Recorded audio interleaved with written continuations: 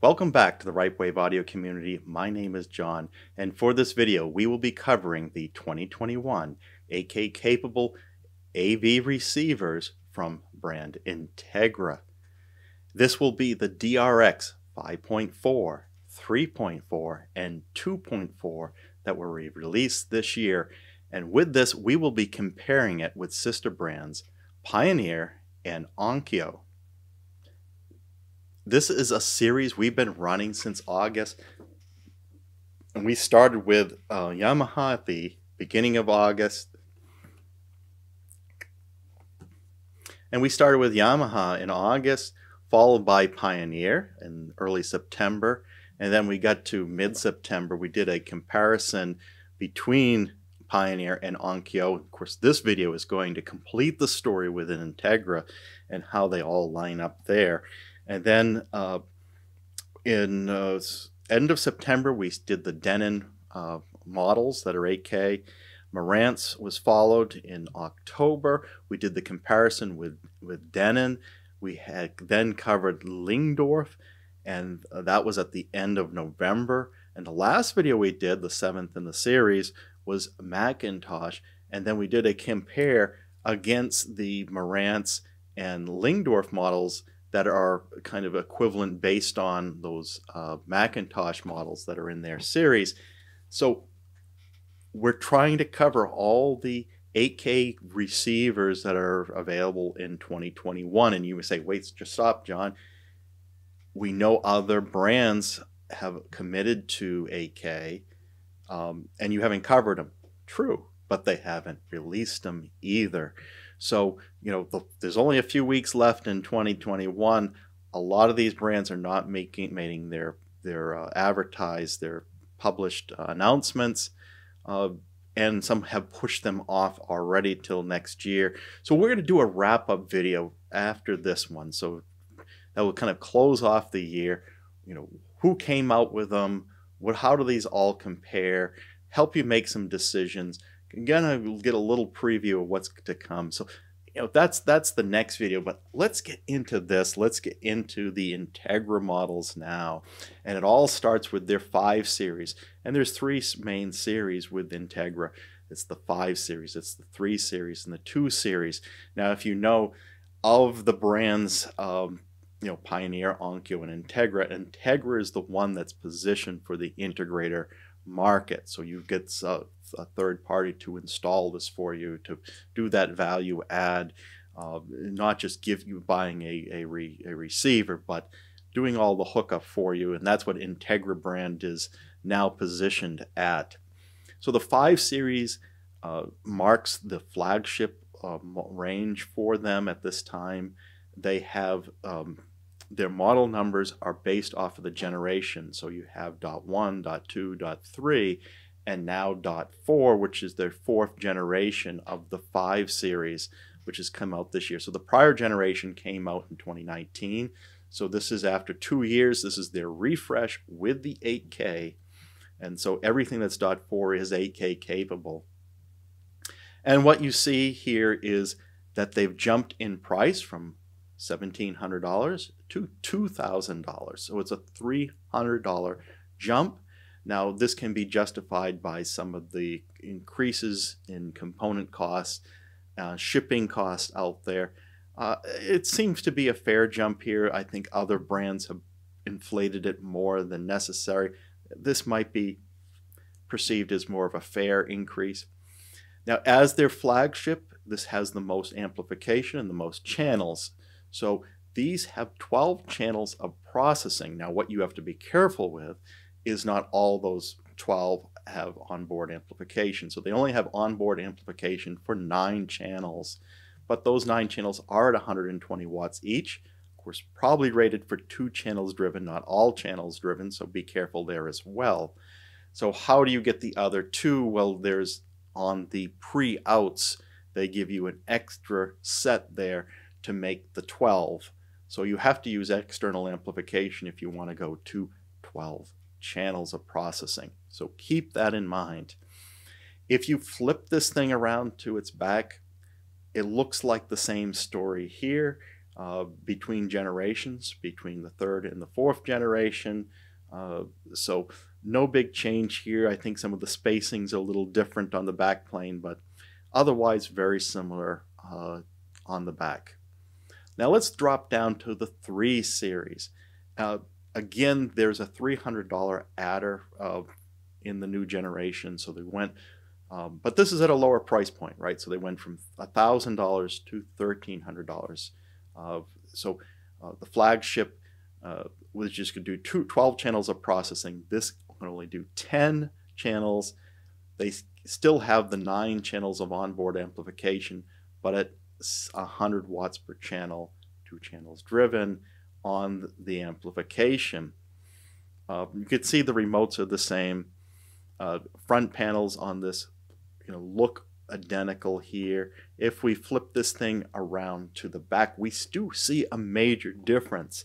So what they've done here is they've added in pre-outputs, and thank you for doing that. I think at this price point you really should be doing pre-outputs, so you can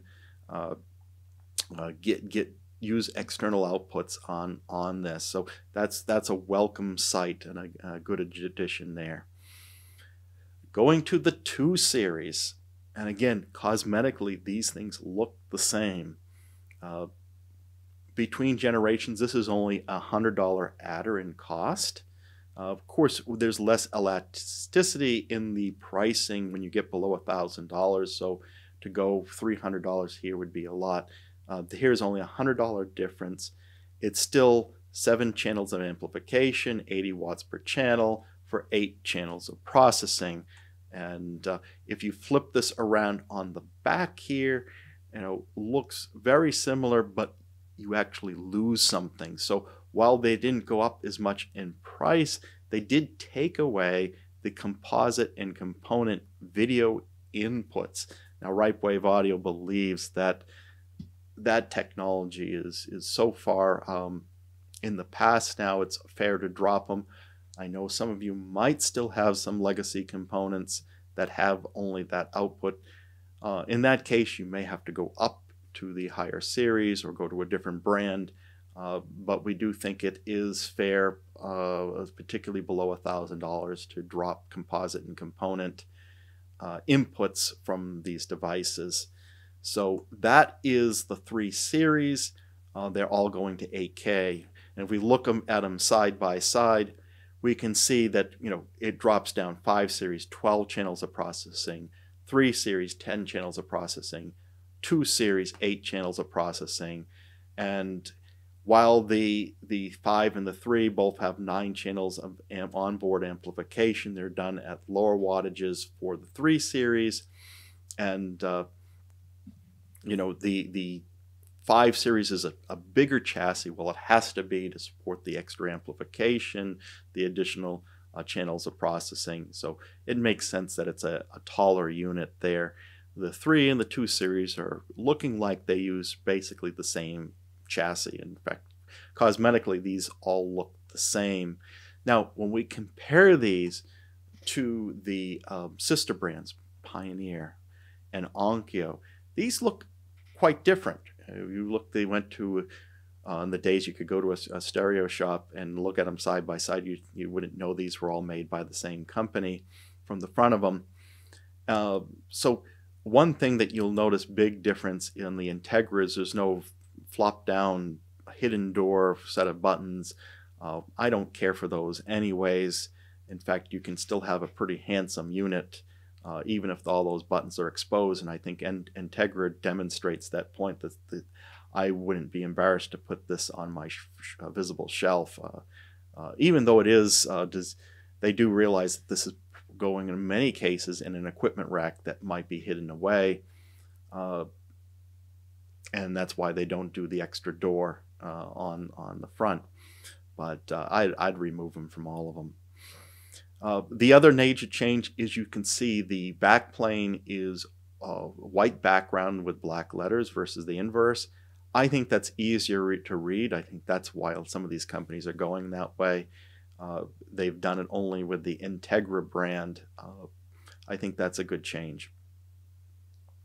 Comparing it further, you can see, they're all 12 channels of processing. They're all 9 channels of internal amplification. They're all at 120 watts. But there is $600 between these models. And I think you'll see that Integra is always the most expensive, followed by Pioneer, and then Onkyo becomes the value brand. But feature-wise, they're not always completely lined up, so you have to be careful in some instances there, particularly like when it comes to certifications. On the 5 Series, the Pioneer model is the VSX-LX505 ELITE. The Onkyo is their newest model number, which is the TXRZ50. When we go to the 3 Series, the DRX 3.4 compares with the VSX-LX305 ELITE from Pioneer and the TXNR7100 from Onkyo. These are all 10 channels of processing units. They all have 9 channels of amplification built in, and they're all delivering at 100 watts per channel, rated at 2 channels driven. Cosmetically, the same statements can be made here, front and back, so no big change there. They're all using the same remote. And the price range on the 3 Series goes from $1,300 down to $1,100, so only $200 between these. Not as much gap in price between these, so it really comes down to what you prefer, I think, when you're only talking $200. And similarly, when we go to the 2 Series, we're down to a $100 difference, $50 between models. So again, pick your poison here. Which one do you want? And they're all 8 channels of processing. They're all 7 channels of internal amplification driven at 80 watts, 2 channels driven.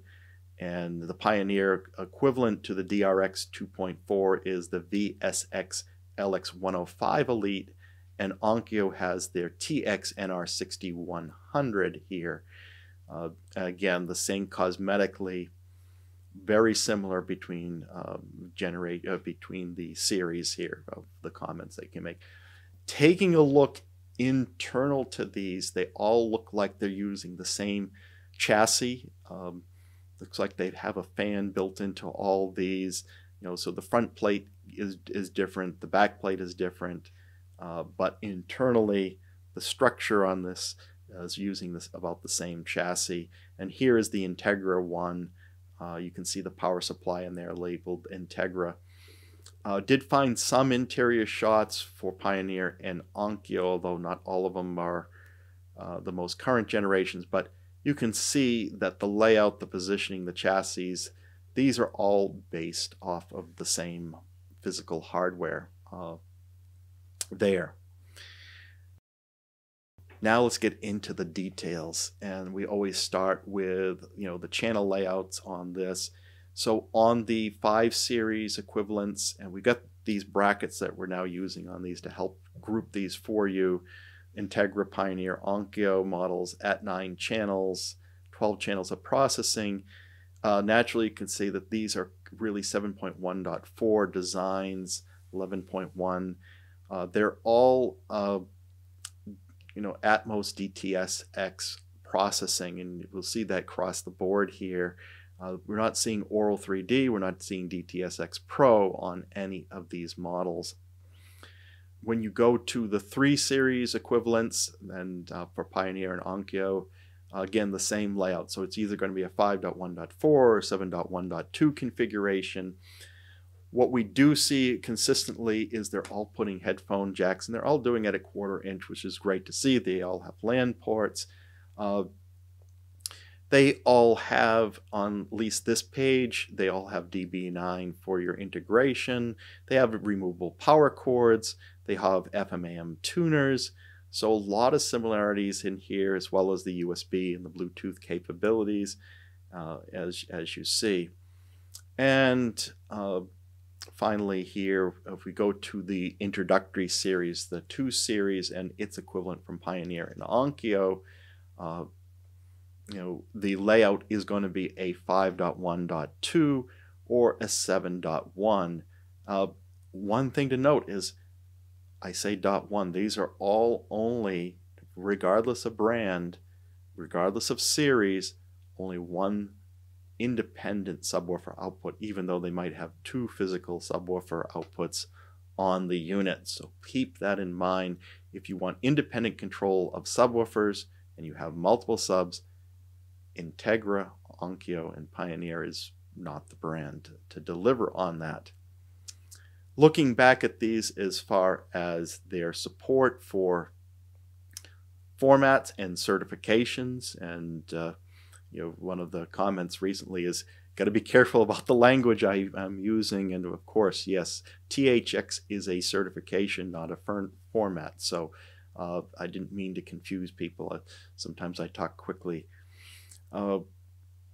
So they all have IMAX Enhance on this page with the 5 and the 3 series equivalents. They all have Dolby Vision.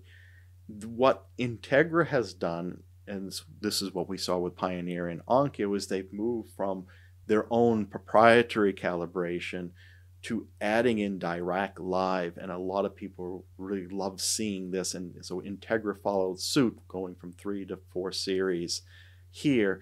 They always had AccuEQ, that remains. They just added a Dirac Live to the base. So equivalently, Pioneer has the MCACC, which pairs with Dirac Live, and Onkyo has AccuEQ like Integra, so they're more equivalent. Of course, we know Integra was derived from Onkyo originally as one of their sub-brands. And then, of course, for the 2 series, so what we see drop on the 2 series equivalents is there's no IMAX Enhance. But they do have Dolby Vision. And the other thing that gets dropped is no Dirac. So under $1,000, do not expect any Dirac Live support. And the THX, and I'm going to backtrack here a little bit, the only model that, the only series that Integra has with THX is the 5 series. They do not put it on the 3 series, and likewise not on the 2 series, and Pioneer does not have any THX certification.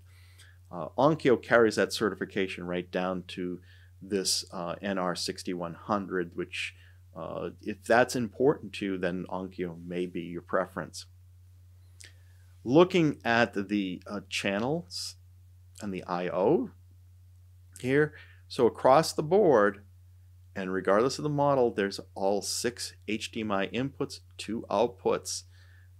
What's moved up in generations is now you have that output that's E-arc that you didn't have in the prior generations. And the coax in the SPDIF optical are 1 coax and 1 optical. That's a little stingy. Of course, HDMI is supplanting those. You're not going to see any AES EBU on any of these models. You're not going to see any balanced outputs or inputs of any kind. You are going to see a variety of pre-outputs on these, and you start to see, like on the big change, we mentioned earlier, was on the 3 series Integra, moving from really just a subwoofer pre-out to actually having 9.1 for pre-outs is a welcome sight. They all have 2 zone outputs on these. Sometimes they're shared with the other pre-outs and configurable there.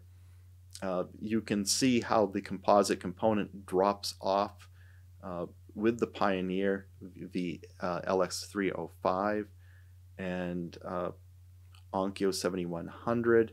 Integra keeps those in the 3 series, but as we know, we drop those in the 2 series. We'll see that on the next page. They all have a phono moving magnet. You're not going to see moving coil built into any AVR. And you see that Integra, being an integrator's specific brand, you're going to see more triggers on these. They all have 3 triggers, which you don't see on the Pioneer and Onkyo, and more infrared ins and outs on those as well. So that's a big difference with the Integra brands. And again, the two series, if we move this, it's still 6 HDMI. I'm glad they kept that HDMI count up, even on their entry-level models. Of course, Pioneer and Onkyo does the same, and they're all moving to eARC. Still 1-in-1 with the coax and optical, and likewise, of course, you're going to lower your analog inputs from 6 down to 4 when you move to the entry-level series. Very consistent here. And Integra dropped those composite component from their 2 series, but now that's aligned with the equivalent Pioneer and Onkyo models. Good to see that the triggers are still at 3 for the entry-level Integra. So you don't get that on the entry level. You don't get any sort of triggers on the Onkyo entry level.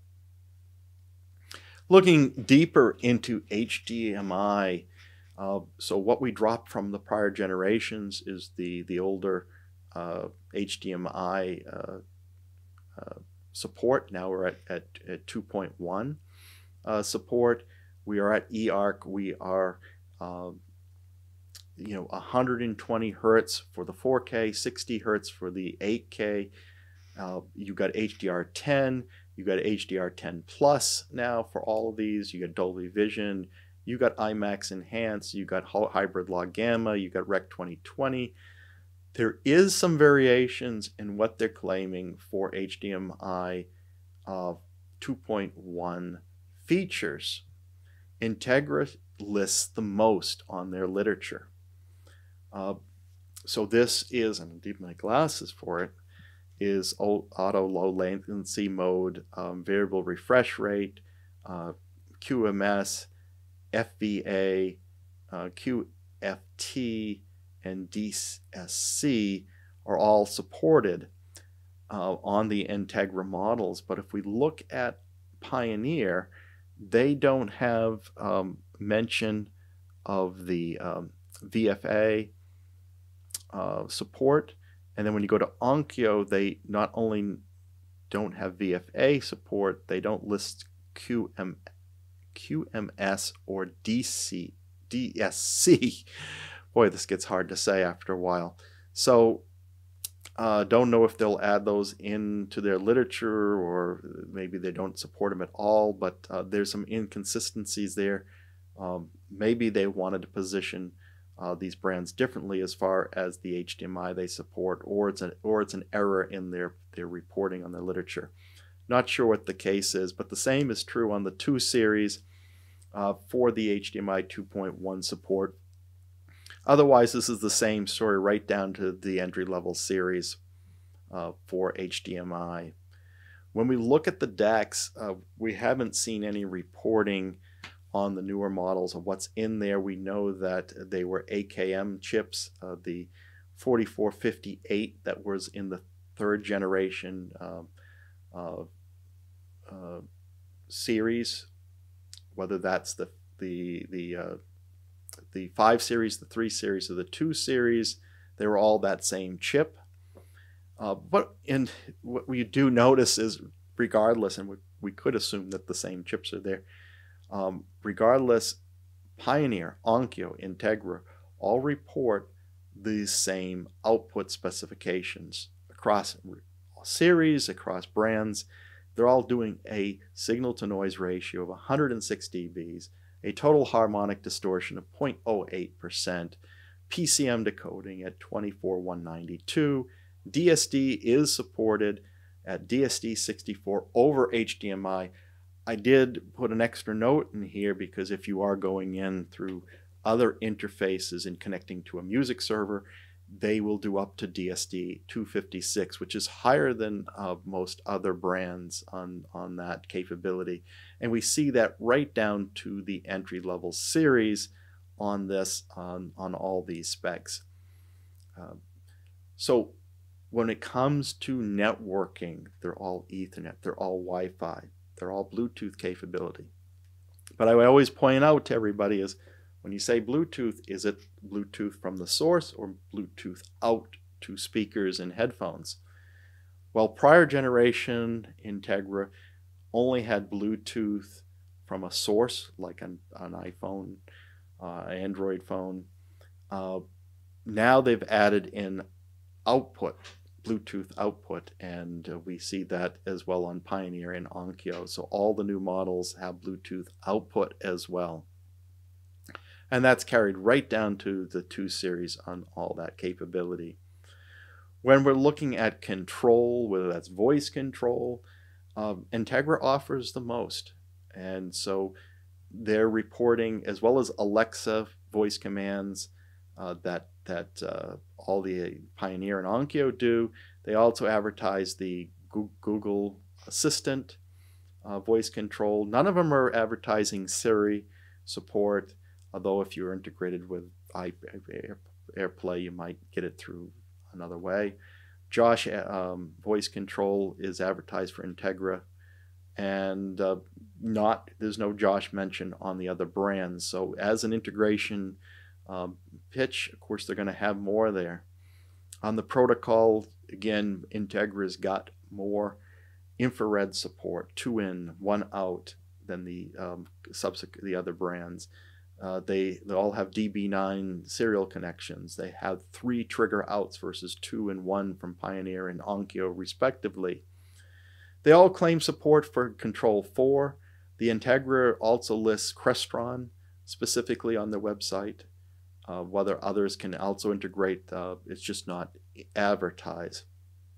And then right down to the 2 series, a lot of this hangs true, but you can see Onkyo drops off a lot of support on its entry level, but Integra holds strong with infrared serial and trigger outputs, and keeps the integration with Control 4 and Crestron advertised for that 2 series.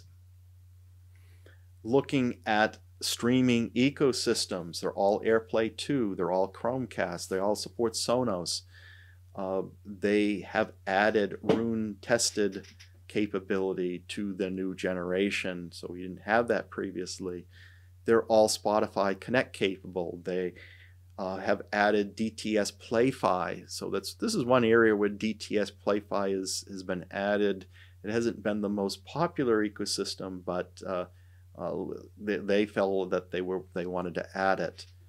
Flare Connect seems to have dropped from Integra support, but maintained on Pioneer and Onkyo. So that inconsistency is interesting. I don't know if that's intentional in their literature, but they're not advertising that anymore on the Integra new generations. Again, this carries through to the same story to the introductory 2 series. So same capability on ecosystem there. Streaming, very consistent story here. Amazon Prime, Apple Music, Deezer, Pandora, Spotify, tuned in for the radio. I think I had an error there on the previous Onkyo Pioneer one. That's all tuned in with them. And Tidal, again, like fashion, we do not see MQA support on these 8K capable receivers and processors. And the same story right down to the 2 series equivalents. Looking at the remotes, we mentioned this several times already, and you can tell the difference on these remotes because the Integra ones have a blue button. The Pioneer have a orange power button, and the Onkyo ones have a yellow power button. And you can tell they're all the same right down to the 2 series on these remotes.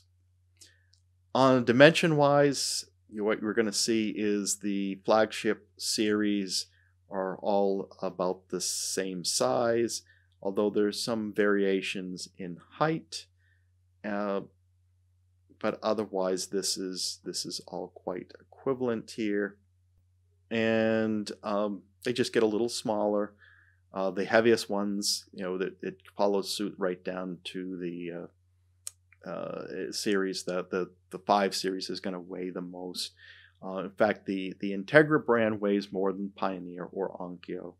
The Integra one weighs more than Pioneer, but Onkyo is weighing the same, so it's just slight variations. The power consumptions are in line with the series that they're in, so 850 for the 5 series, 750 for the 3 series, And for the 2 series, it's around 450 watts, although the Onkyo one is reporting higher for some reason, power consumption. And a little heavier there on the 2 series, so that is interesting to note. Now, final section in here is looking at some of the user interface. And of course, it starts with the front panel. These all have their own style, but similar navigation with a wheel-like looking navigation and a series of buttons, just aligned differently. It looks like the display is similar, but using different colors. Integra is kind of like a closer to the white-looking font. Looking at the setup screens on these, they're all sharing about the same, although Pioneer puts a little more polish on their system setup screen, a little more glossy looking. The Pioneer tends to put a little more gloss on their Elite cosmetics anyways, so not surprised to see there. But under the hood, as you start navigating, it looks like the speaker setups and other configurations are looking the same. All the Dirac Live menus are the same regardless of brand, so you're not getting anything different there. And as for the mobile apps, they each have their own exclusive download from either the iOS App Store or from the Google Play, but so they can view the branding, Integra, Pioneer, or Onkyo. But functionally, they look to be the same. I did find a couple of extra screen grabs for what they look like on an Apple device for Integra than the other ones, but we're looking at the same development there for that software. So that wraps it up for the Integra versus Pioneer and Onkyo video. What do you think? Which way would you slant if you're in line with liking these brands? Which is your preferred brand, and why do you do that? And do you like the extra integration capabilities the Integra brand brings? Do you think it's worth the extra money to pay for that, those extra enhancements, or would you go more on the value side and go with the Onkyo brand over all of them and get that THX certification that you may not find on the others, although the Integra brand has that on their 5 series. So that wraps it up. Your comments are always welcome. Please keep those coming. If you enjoyed this video, please like and subscribe to this RightWave community, and be sure to hit the bell icon so you'll be notified when the next video is posted. Until then, keep evolving your audio experience.